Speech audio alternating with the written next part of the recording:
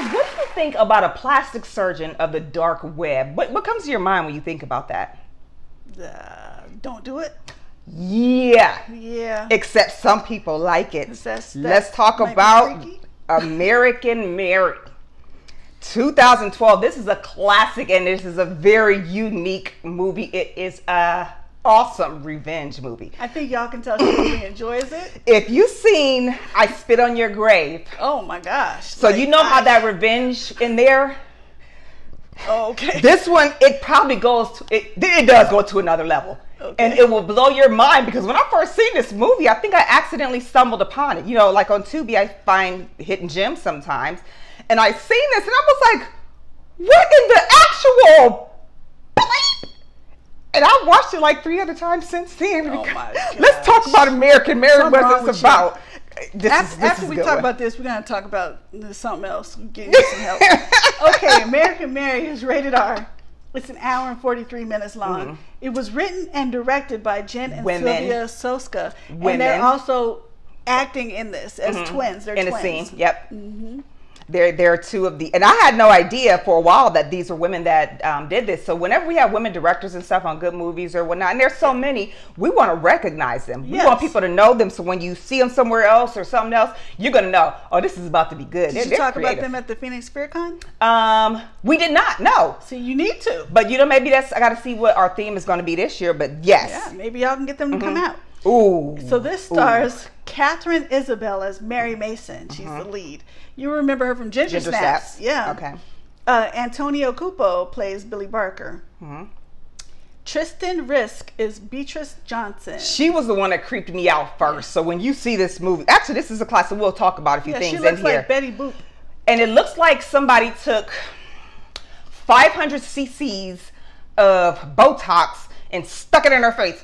So she just kind of talks like this and nothing moves. It's just kind of like a porcelain doll because her face is all made up from plastic surgery. Plus she's talking like Betty Boop or trying to. She is. And then just looking at her face is so bizarre because I kept saying, I wonder is that prosthetics or what it is that they use. And I think you said they took 2 hours to use those prosthetics on her face. And it was a great look for this movie. Just really creepy. Like, super creepy. God, like, were you aiming to look like Betty Boop? Nothing moved in her face. Yeah. Like, that would be a cool Halloween costume, wouldn't it? Yeah. It'd be creepy. Okay. David Lovegren plays Dr. Grant. Paula Lindbergh plays Ruby Real Girl. Okay. It's when we tell you a few things here, you're gonna see why we're laughing. It really ain't funny. It's actually kind of creepy and bizarre, but okay. Clay St. Thomas plays Dr. Walsh. John Emmett Tracy plays Detective Dolar. And then Sylvia Soska is twin 1 and Jen Soska is twin 2. Okay, so what's American Mary about? Because this is a okay, from the Soska twins, aka Twisted Twins Productions. I like that name for them. Yeah, this is their own summary. The allure of easy money sends Mary Mason, a medical student, into the world of underground surgeries, which ends up leaving more marks on her than her so-called freakish clients.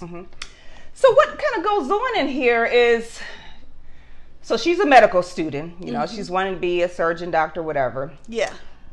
You know, you as a student, you admire your professors and your, you know, the people who are training you because these guys have been doctors and whatnot in, you know, in the field for 20 years or whatnot. So she gets invited to a party and she's thinking, oh my gosh, this is so cool. You know, they recognize me. They know my name. I'm going to go to this party. Except these dudes, these doctors, they had a whole thing going on. They're rapists. Yeah. They would drug the women, rape them, and videotape it. Yeah. These are doctors. Now, whenever they invited somebody, everybody knew what was, except her and the women. Yeah. They didn't know this, but these doctors had this whole thing going on. So, you know what? It's time for some revenge because they've been getting away with it. They picked the wrong biatch this time. They picked the wrong one, and what happens? Yeah, and she accidentally. So when we talk about in the summary that she gets pulled in to making this money, like she was broke, she had her, you know, about to get kicked out of her place. She ain't got no money. She's a medical student. Yeah. She kind of gets roped in accidentally into doing a procedure for this gangster guy. Totally accidental. Yeah. I mean, it totally freaked her out. She was like, ain't no way in H I'm ever getting into this again. But when they said that money, the money they were paying her, she was like, okay, I'll do a little bit, but listen, because you know this money she about to get is about to clear her up. She's about to be straight. Yeah, take her out of debt. Then you know she gets raped, and she starts just getting. They're giving her name. Well, I gave my friend your name. Don't worry about it. But here's what she wants done, and she's like, what? Yeah, she does the thing for the bad guy. And then somebody else gets her name because they're like, if we saw how you helped this bad guy. And is it okay if you help my friend and we'll pay you X amount of dollars to get you out of debt? And we ain't talking like $5 grand. Oh, no. Oh, no. We're talking she's doing these body modifications and they are insanely bizarre. Yes. So we just told you what Beatrice is. She's the whole Betty Boop face. Yeah. And then Beatrice actually tells her, you know, here's one of my friends, you know.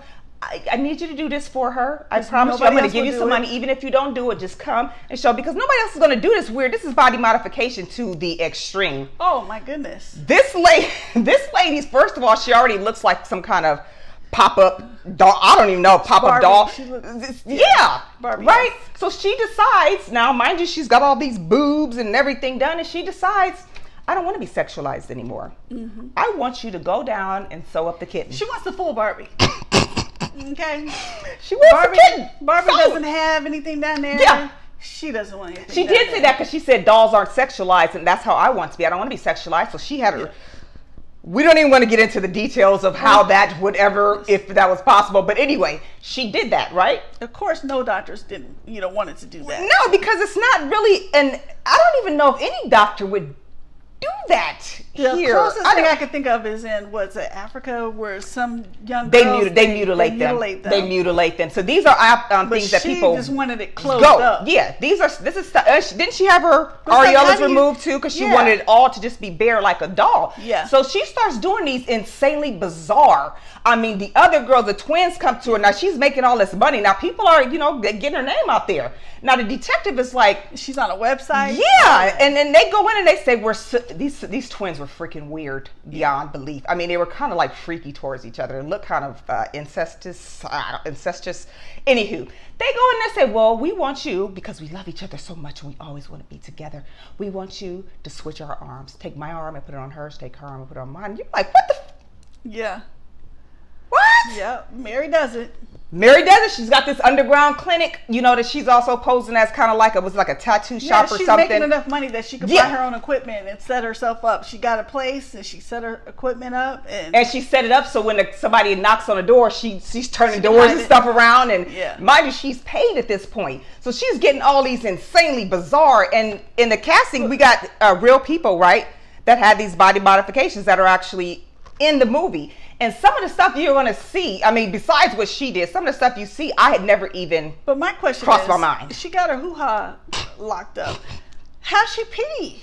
But the urine doesn't come from where she got sewed up. See what we mean?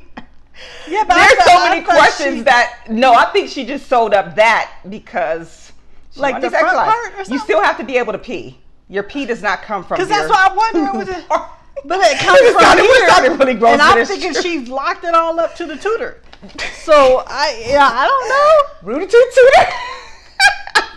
No, she can still urinate. I thought she sold it from the rooter to the tutor. Okay, I'm put it out. Well, but then so anyway, she has the detective is coming around, right? Because they're talking about these doctors is missing. These people are missing, and we kind of think you might know because now the detectives, she doesn't know. They've watched some of these tapes. However, found out they've seen some of these tapes of women that they're raping, so they're going around wondering, and they keep going at her because they're like something about her just saying.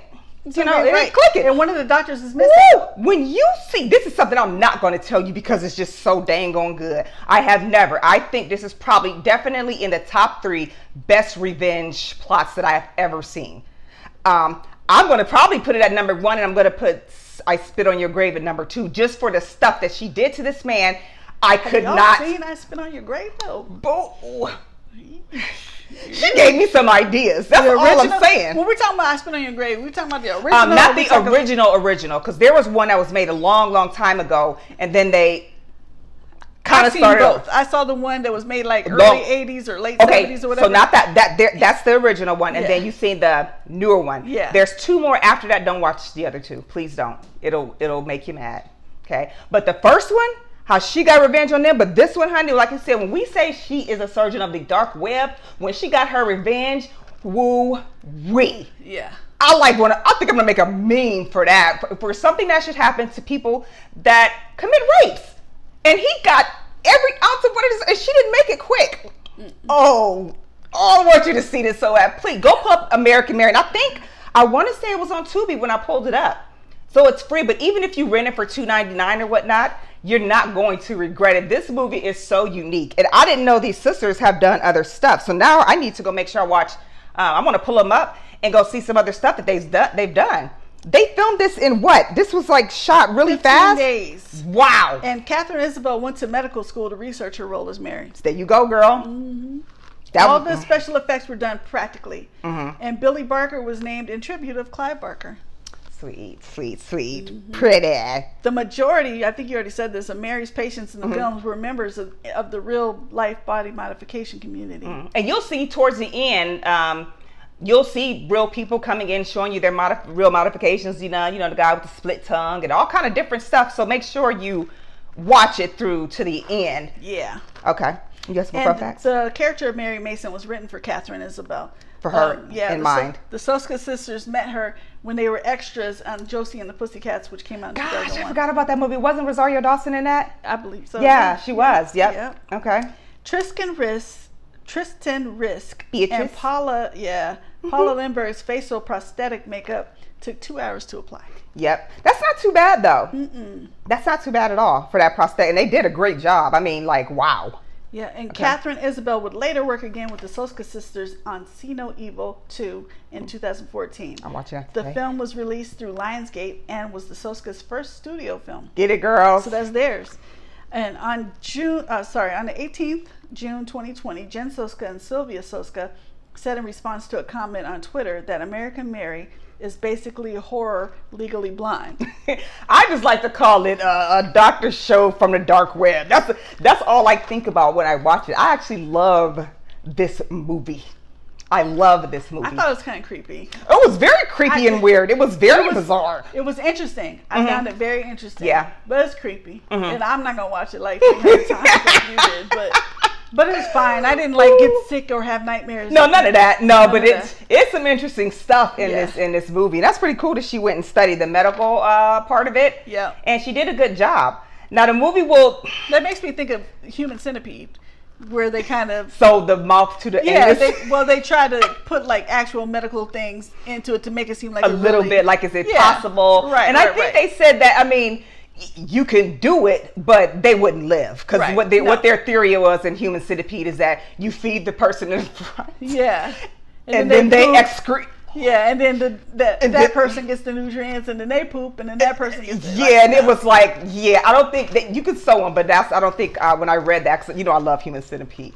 It's not medically possible. They would all have died. Yeah. Especially they probably would have died from infection, if anything else, because they couldn't throw up. No. So you had to. See Human Centipede too. I think maybe I might review that. And if they did, it would go into the other person's rectum. Anyways, this one is a great watch. It's free. Go ahead and pull it up on Tubi. I'm going to go pull up both these sisters, and I want to see some more stuff from them. As a matter of fact, the next time, if we ever do, at the Phoenix FearCon, I do PhoenixFearCon.com, do some hosting sometimes. And we have guests, and I'm going to talk to Chris and ask her, yes, we should try to see about, they would do a great panel. This will be a fantastic panel to talk to them. Yes. You should tell her. Yes. All right. Well, there you go. Thank you for watching our review of American Mary. Go out and see it, or you don't have to go out. Stay at home and see it. Stay at home, see it. See it on your phone, whatever. That's right. Now you can see us. Check us out, Facebook, YouTube, Instagram. Keep in mind though, if you're watching Instagram, sometimes they cut us off at 15 minutes. At 15 minutes. So if for some reason we have something that's a little longer and we're getting deep into it, we recommend check us out on YouTube. Pull us up on, or even Facebook. Yeah, you can pull us up there, and we want to make sure you see the whole review in case we got some tips and or like tricks. And subscribe. Yep. Like and subscribe. So we're on Facebook, YouTube, Instagram. We're on Cash App. Yes. We are also on the Phoenix FearCon network. So go to Connect to Your City, click on the FearCon tab, and you'll see all of our horror and thrillers there. We take requests. We don't care what genre it's from. So this review right here is going to be on there. Yep, on the FearCon. Yep. So So thank you very much for tuning in to our classic American Mary, and we will see you soon. Bye-bye. Bye-bye.